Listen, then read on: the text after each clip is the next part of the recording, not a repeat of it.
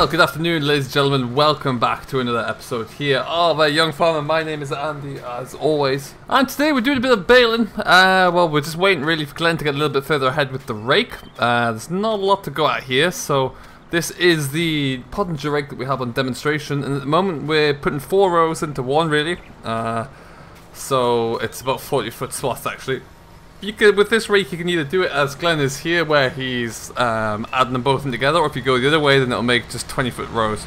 But it's doing alright. There's not a lot of hay on the ground, as you can see, but we're going to get into it anyway. I'm in the fast track here, the balers is ticking over. I just wanted to give him a little bit of a head start, really. Oh, there we go.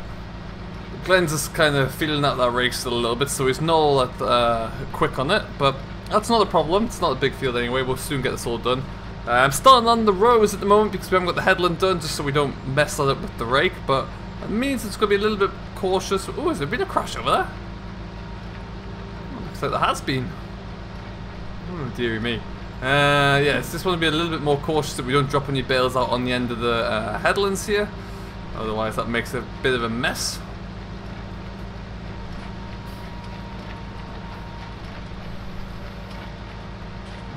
Should be good on that one. And yeah, we're flying through really now. Getting everything kind of taken care of nice and quickly. Hasn't made a very good job of these end rows here, I must say. I do have another rake that I'm going to be trialing soon, which should be arriving, I don't know, next week or so, but we'll have to wait and see on that front. So yeah, that would be interesting to see how that one performs, but yeah, so we've got a lot of business to get going with, really. We haven't done any more combining since that crimping. We're still waiting for the rest of the crops to ripen up, really. And this hill is really kind of pulling the guts out of the fast track a bit. But yeah, we'll get through there. We'll keep going. And yeah, we're going to keep going through this. Eventually, we have got another machine on long-term hire at the moment, back at the yard, that we're going to have a look into very shortly. I'll go pick that one up in just a little while. And we'll be using that this afternoon, so that's going to be quite interesting to see how that comes together. Otherwise, though, everything else is looking and performing very well for the most part.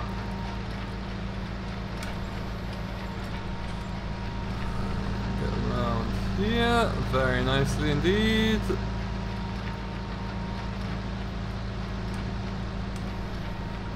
Perfect stuff. Like I say, this is a very thin crop of hay. We had a very early cut of silage off of here, which is why there's next to nothing on it, but it's still coming over quite well.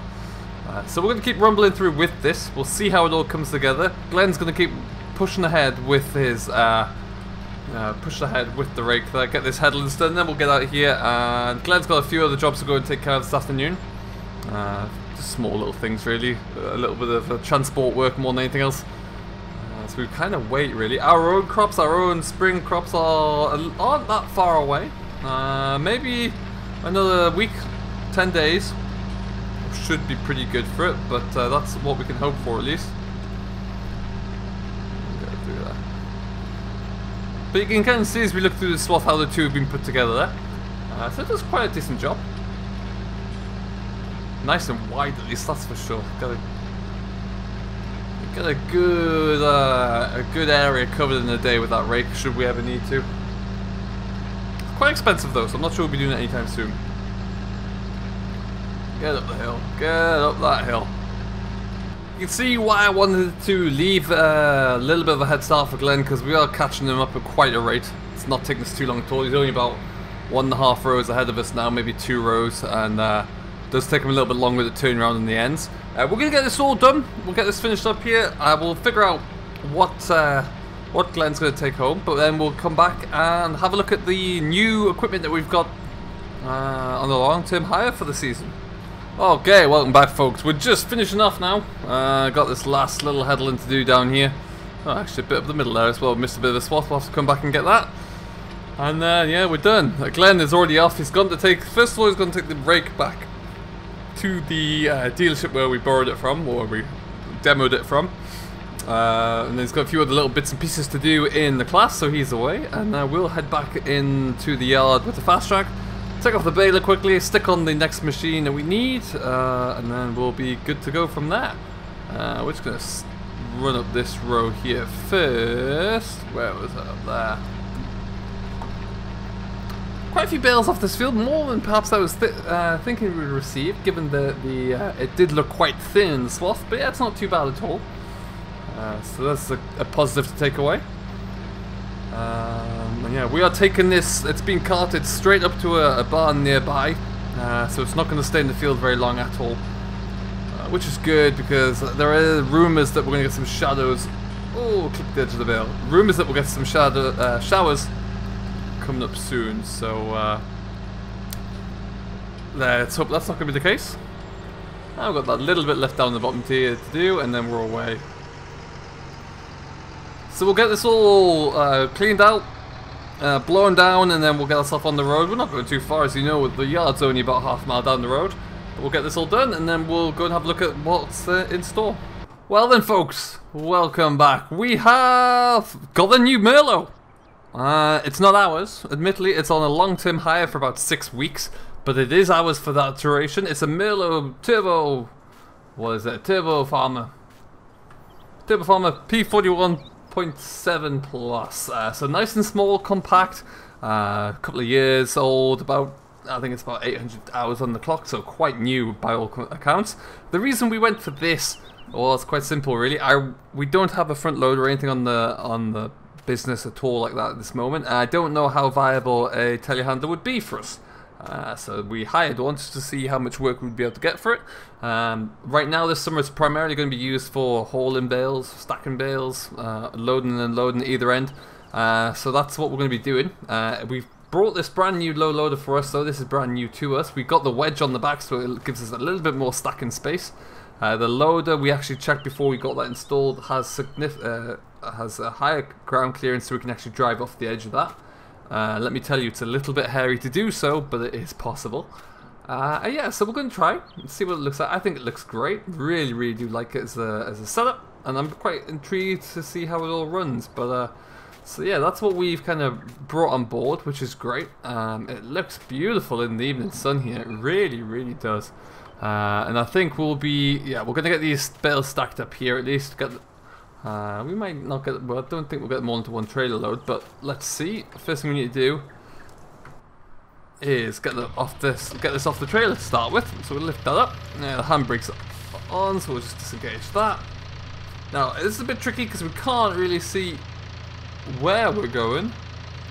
What we can do is keep taking it back slowly, and at some point we're going to feel a bit of a drop as the back wheels go off the edge of the wedge, which is about to happen. There it is. And then we'll keep going, and then the front wheels go down as well. Bam. And we're off.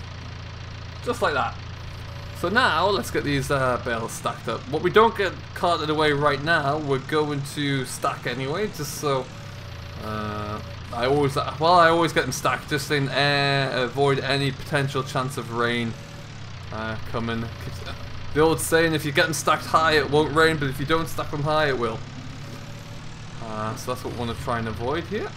It's not a bad little Merlo actually. I do like these. I've got a bit of a soft spot for these. They pack quite a punch in terms of the power to scale, power to size ratio really. And it's quite compact, so it does mean that we can get it into quite a few different areas for any work that we may be able to get coming along. Right now what we'll do, we'll just start loading up this near end. We'll probably go maybe 3 high, we'll just see how 2 high looks first.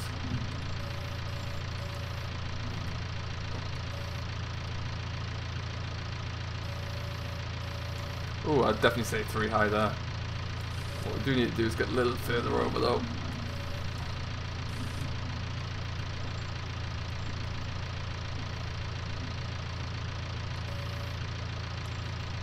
Quite sharp hydraulic here that we must get used to. That's a little bit sudden.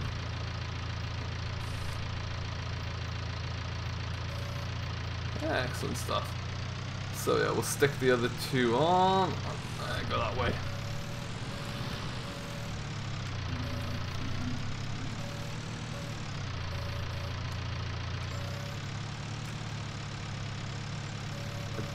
There's something about stacking bales I do really like as I drop that one. Real sign of summer. I guess it's one of the first jobs I ever did actually when I started to learn to drive a tractor, was doing a lot of bale stacking and carting in fields, so something I do like about it. Nothing better than seeing a field clear the bales after a long day. Okay. This trailer here as well, it's a Chieftain triaxle. We got additional forks on the frame on the ladders on the front, or frame on the front, however you like to call it, and then ladders on the back. It's a strong looking trailer, air brakes throughout, nice and safe, particularly when you're under load. That's utmost important.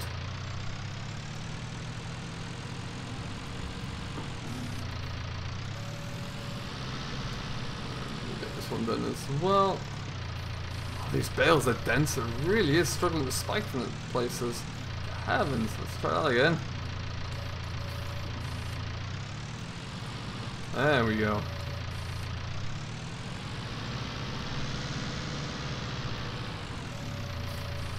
So yeah, 3 high should be plenty. These are going straight off to a barn as well for the client, so we're not going to be keeping them outside too long. Based upon how many we have here, I should get them all done today, I would reckon. Really shouldn't be too much of a difficulty.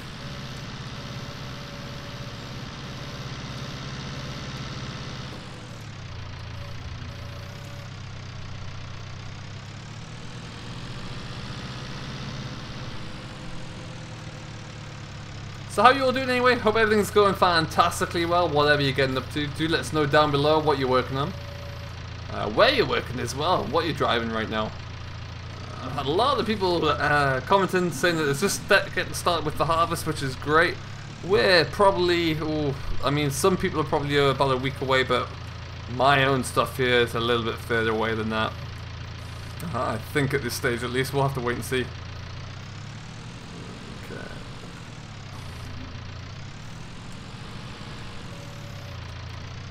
We'll just... And away we go. Now I think what we'll do as well is just get this first lot, throw a strap over there. Just get that all safely tucked in.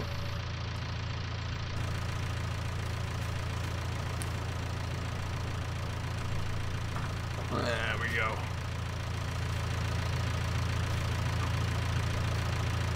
Yeah, not a bad looking machine really, is it? Nice and small, nice and compact, nice and clean though, that's the main thing. Telehandlers, when the second hand, can come from a bit of a checkered history really, where they've been thoroughly used, but this one's looking good.